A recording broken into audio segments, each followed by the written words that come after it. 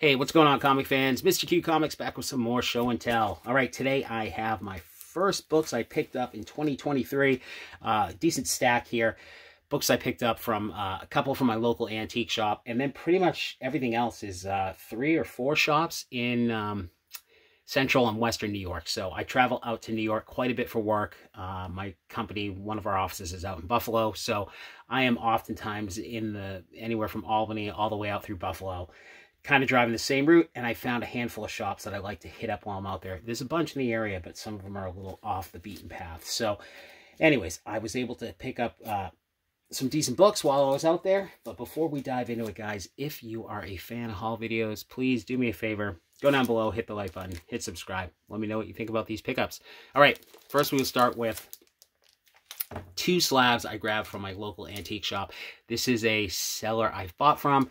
He sells comics, typical antique mall dealer. Everything is way overpriced, and you kind of got to negotiate to an affordable price. He sells comics, but he sells a lot of other stuff as well. So he had some slabs in one of his cases, which he typically doesn't have, so I was able to work out a deal on these 2. First, we've got Marvel Spotlight number 2 from 1972. First appearance and origin of Werewolf by Night with a Neal Adams cover. 6.0 off-white pages. I think he had a 7 or a 7.5 he was trying to talk me into, but I thought his price point on that one was too high, and I thought this one was the better price copy. So I don't know that this has any chance of being a bump up, but for the price, I thought it was worth it. I paid $300 for that, and this copy of ASM 194. This is a 7.0 white pages. Now, I wanted this one just because this one looks like it does have a shot at being cleaned and pressed with a significant grade bump. It's probably a couple small spine ticks, but it's got a lot of the thumbprint indents, non-color breaking bends / creases. So I thought this one had a pretty fair amount of pressable defects. So bundling up with the other one, I thought it was worth it. I think he was asking $400 or $450 for the pair, and he took $300 cash. So just again, he's a typical antique mall dealer. You'll walk in and go, these books are overpriced, but if you pick up the phone and call the guy, he's usually pretty flexible, and he'll always leave his card in his cases. So I thought that was a good deal. I got to keep checking back. He said he had more slabs, but I haven't seen anything new show up there this year anyway. So that is it for the local pickups. And then we were out in New York. This was a shop I had not hit up. I totally forgot the name of the shop. I think it was in New York as I was headed out there, but I can't remember. It's a shop I saw Mike at Lunch Money Comics highlight one time. A ton of toys and stuff like that, but he had a bunch of books. His pricing was kind of weird. It was just all the back issues were like, this is the $5 section, and then this is the dollar section. So, and there was a ton. I couldn't spend too much time there. But I picked up a few books. First, we've got ASM 302. I'm a sucker for McFarlane. If you watch any of my videos, you know I'm constantly buying McFarlane. It's my favorite artist. Newsstand copy. Not in the best of shape. I can't remember what this is. Probably in the VF range. I think I got it for $7, which is probably honestly about what it's worth. But I was trying to bundle up at least a few books. I was having trouble finding too much stuff just because I didn't have the time to dig. Next, we have got Wonder Woman Rebirth. This is I think this is the cover B, our germ cover. Not an expensive book. I think this was $5 for a near mint copy. It used to be, a lot pricier when this when Rebirth started for DC back in whatever it was, 2016. But still, if you're a fan of cover art, if you're a fan of art germ, this is a cool one that's very affordable. Next, again, these are books, I don't know why, but I'm suckers for these. We have got Francis, Brother of the Universe, number 1 from Marvel 1980. They have this, the Mother Teresa book, and the Pope John Paul II book. And I'm always suckers for finding them. They're just kind of obscure, random titles to me. I come from a Catholic family. I grew up, went to Sunday school and all of that. So I think that's the appeal for me. And this was a pretty sharp copy, probably in the VF near mint range. Every time I find these, they're really beat up and stuffed in dollar bins. So I was happy to find a solid copy to replace my beat up copy. All right, next we have got, I thought this was an affordable copy. I've been trying not to pick up any of the kind of, I'll call them modern, the spec books, you know, that we've seen so much of, particularly through COVID. But this is a cool Jim Lee cover. We've got Batman 609. First appearance of Hush, of Thomas Elliot, who becomes Hush. So I grabbed it because it's a really sharp copy. Might be worth sending off to be graded. This was like 25 bucks, which I thought was fair. I know this book was hot for, you know, 1 week anyways. I don't know. I'm sure there's spec related to the James Gunn universe for the DCU, but I honestly can't recall. But I thought 25 bucks was pretty affordable for a sharp copy. Most of the time you see this, it's priced much higher than that. And finally, a book for the PC. Again, I gotta grab my McFarlane. They had a nice copy of ASM 301. He had a 316 that I wanted. But he had it priced like it was a much higher grade. When you flipped it over, there was a huge crease, like top to bottom on the back cover. But this I thought was pretty sharp. I think I put it at kind of like a high VF newsstand copy, which I didn't have. And it doesn't have that yellowing that you see so often on this book. It gets that tanning all the way around the edge because of the completely white background. So I thought it was a pretty sharp copy and pretty decent price. I think it worked out when I bundled it with everything to like 84 bucks, which I thought was a pretty good price for that book, which is typically pretty expensive, tough to find in high grade. All right, next as we are working our way out west, and I'm not even sure if these are the same trip. This is a shop in Schenectady. I've hit it up a couple of times. I think it's called Electric City Comics. Really small shop. They have some good books in there. I just found their prices to be pretty high. He had a bunch of nice keys in the case that I was interested in. You know, he had an FF48. He had a giant size X-Men, but like they're all raw. The giant size X-Men, I can't even remember what he had on it. 6 or 8 grand, something like that, which I thought was just, you know, not not today's pricing. It was kind of like mid-COVID pricing. So I kind of looked those over. I asked about bundling. They were very quick to kind of cut me off that there is no negotiating whatsoever. Now, I think the other times I've been there, I was dealing with the owner and he was flexible on pricing, but this employee was not having it, and I did not persist at all. I just spent a little bit of time digging. Was able to find a few books, nothing crazy, but first we got a Firestorm #3. First appearance of Killer Frost. This is actually pretty beat up. This is in the VG range, and I think this worked out to like 12 bucks, which is probably what it's worth. Not really an expensive book by any means. Next, we got a copy of ASM 110. John Romita cover. First appearance of the Gibbon. Again, probably in the VG range, and I paid about what this is worth. I think I paid 14, 15 bucks. Next, a classic Neal Adams that I will always pick up if I find it at a good price. This is Batman #200. Anniversary issue here. This is the first Neal Adams art on the Batman series. So I thought this was a pretty decent price. I think this was like 32 bucks, something like that. So I thought that was worth grabbing at that price. And finally, this one I was surprised. I mean, the other prices were so high, I thought. And then this one I was surprised that it was as low as it was. It's really beat up, low-grade copy, but we've got Star Wars 42. First comic book appearance of Boba Fett. Always a highly sought-after book. You know, pretty expensive, especially in high grade. This was like 36 bucks. It's a VG copy. Like I said, it's beat up. But I thought that was actually a pretty solid deal, even in the low grade.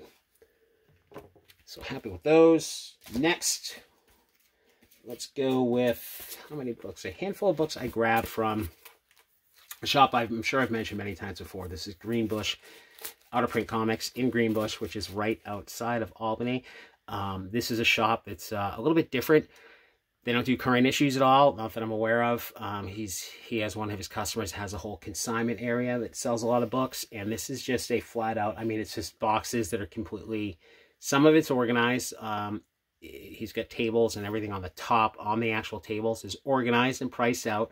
And then there's a ton of boxes underneath. I mean, dozens and dozens and dozens of long boxes, and you're just welcome to dig through it. And it's completely unorganized. You have no idea what you're going to find, and you've got to put some work in to find things. But I was able to find a few books there. We've got Catwoman number 50. I just like this cover. This is, of course, the Michelle Pfeiffer from the Batman Returns Catwoman, which I love. That's the series I grew up with. This is David, I'm going to totally butcher the last name, Sozamaka. Anyways, variant cover. I think this was a couple of bucks, near mint range. He usually sells the variant covers at like half of cover price, something like that. I couldn't really pin down the price on this. I found this all over the place. Some people were selling it for $5, but most people seem to be selling it for 20 to 25. So I don't know. I thought it was a cool cover, so I grabbed it. And I know that artist has been pretty popular. We have got a few copies of Spectacular Spider-Man. We've got number 69, which I think is the second appearance of Cloak and Dagger. This is pretty sharp, probably in the VF near mint range. Then I grabbed these classic Sabretooth covers, 116. Not in as great a shape. This is the first full appearance of Foreigner. I guess, speculation, he'll appear in the Craven movie. I always just dug this. It's a Rich Buckler cover. I didn't even know it had any spec tied to it till he looked it up. But he's always pretty affordable, so I think this was like $4. It's probably more like a fine, very fine range, but decent price on that. I just always dug that cover along with this one, 119. Newsstand copy, again, just a cool Rich Buckler Sabretooth cover. I was always a fan of Spider-Man and Wolverine growing up, were my two favorites. So, of course, I love when you get, you know, anything from the Wolverine X-Men universe crossing over into Spidey. All right, next we have got a copy of Incredible Hulk 105. This is first appearance of The Missing Link. He gave me a great deal on this. It's got a coupon cut out of the back. It's one of the late pages. It doesn't affect the story. It looks like it's probably a mid-grade book, but it just had that coupon cut out, so it's incomplete. So he gave it to me for $1, which I was not going to pass up. This isn't a super crazy expensive book, but still, $1 I thought was a great deal, so I wasn't leaving that there. Next, we have got just one of those classic Bronze Age covers. This is Captain America 230, classic Hulk. Captain America battle cover here. This is, I think this is Ron Wilson and Bob Layton on this cover from 1979. This is a really sharp copy. I put it down as kind of VF near mint, maybe closer to near mint. So, yeah, really happy to find that. That's one of those ones I think often gets skipped, but it goes for a pretty penny in high grade. So, nice pickup there. And finally, this is a beat up copy. I probably got this for about what it's worth, but we have got Tales to Astonish number 45. Probably in a good range. Second appearance of the Wasp. This is Jack Kirby from 1963. Again, it's in the good range, but it's complete. I think it was like $20, something like that. So I was happy to grab that. All right, and I think the last... Yeah, I think all of these are from the same shop. This... drawing a blank. I think this is in Rochester. It's called Wonderland Comics. I got some good books there last year. Really nice shop. He has a lot of good keys on the wall. Again, like so many places, some is overpriced, I think, and some is priced super fair. And he's willing to bundle stuff up. He's willing to give you a discount if you are bundling stuff. Oh, you know what? Before I move on to those, I forgot I did grab this from Greenbush from the consignor. We have got Vampirella number 113. This was just kind of tucked in a random magazine box.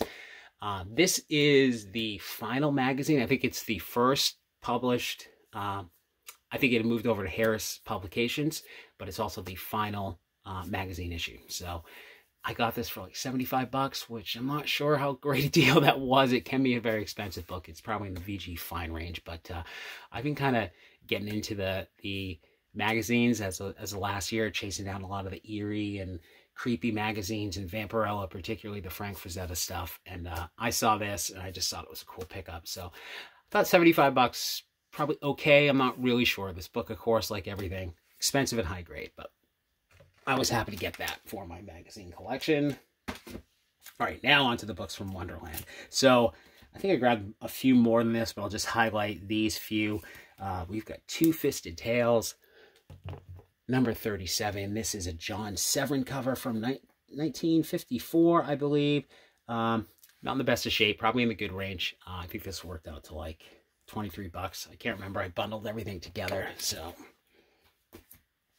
next we have got a copy of Amazing Spider-Man number 86. John Romita on this cover. This is the debut of Black Widow's classic skin-tight black costume that we, of course, all love. This was, again, VG range. I think it worked out to about 33 bucks, which I thought was a pretty fair price on this. This one's always pretty sought after. Next, we have got an iconic Ditko cover. I love this one. I've been finding this quite a bit recently. Amazing Spider-Man number 33. It's got a bad split and shipping down there, but it presents pretty well. And I thought this was a good deal. This is 48 bucks, and I've got it at probably like a 3.0. It's, again, classic Ditko cover from 1966. It's funny, some of the lower grade stuff they'll price, and I think it's like way underpriced, and then he'll have a stack of like higher grade Spideys that I think are all way overpriced. Like any non-key issue that's in the VF Plus range, he'll have like 250, 300 bucks, something like that. And then books like this are less than 50 bucks for, you know, I see this going for 100 bucks in this range. So I thought that was a great deal. All right, two books I am super excited about. Honestly, this is the one I'm probably the most excited about in this haul. I have been chasing this Neal Adams book for so long. I don't find it a lot at shops, and when I do find it, it's always like $100+ that they want. And man, he had just priced out some books, and he has he'll have like a short box that he's working on just kind of sitting out, and I happen to flip through it, and this was in there. It's Batman 241. Just an awesome Neal Adams cover. This, I think this is the new logo on 241 here. It changed from what it said Batman and Robin. So just a classic Neal Adams cover from 1972. Can be really pricey. This is a mid-grade copy, which I am happy with. And he had this at 16 bucks, or it worked out to like 16 bucks, which I thought was a great deal. I mean, this book usually is selling for way more than that, at least when I find it in shops. So I was psyched to find that. Finally, I have had this in my hands 3 or 4 times over the past 2 years, and it's always like they want, I'll do it for $125. I'm like, I'm just not paying that for this book. So anyways, love this cover. I just think it's awesome. I'm so excited. I finally got a copy of that. And then maybe even a little bit better, you know, another Neal Adams book. I grabbed this last year. Finally got a copy of this in low grade at another shop out in New York. But he had this much better copy at a really great price. It's Batman 222. Again, Neal Adams. This is the Beatles cover. The Sgt. Pepper's Lonely Hearts Club Band cover from 1970. This one's probably in the fine, very fine range, maybe VF minus. It's got a little bit of a tear up there, but it's a way better copy than the one I got last year. And this worked out to, I think it was like 130 bucks, which still expensive, but for this book, I thought it was a great deal. This book is really pricey. I mean, I think I saw people listed 9.0s at like $600-700. So I just love the DC pop culture covers when they have like the Rat Pack. Of course, you get the Beatles here. So you get Neal Adams with the Beatles. Just absolutely love this. So super psyched to upgrade my personal copy. And finally, just a Golden Age book. These guys will occasionally have some Golden Age on the wall. And a lot of these shops I go to, when I find Golden Age, I find it to be priced pretty reasonably. I was surprised how much this was. This is All-Star Comics number 27. This is the winter issue from 1945. Obviously not in the best of shape, missing a chunk there, but the artwork's all in place. The book is complete. I put it in the good range. This worked out to 139 bucks, which I thought was really cheap for a book this old. I feel like this is something, if I saw it at an actual con, they'd have it on the wall at like 300 bucks, you know. Maybe I'm off, but I looked up a few copies on eBay and I saw books sold for over 100 bucks. It had like completely split spines. So shocked this. I mean, this is on the wall. I'm sure they've been there a while. There were a couple other Golden Age books up there, but I thought this was by far and away the best deal. So anyways, that is it for this haul, guys. I've got a few more hauls to do after this. I haven't had the time to hit places up as much as I've been traveling a ton for work. So anyways, if you're a fan of these videos, guys, do me a favor, go down below, hit the like button, hit subscribe. See y'all soon.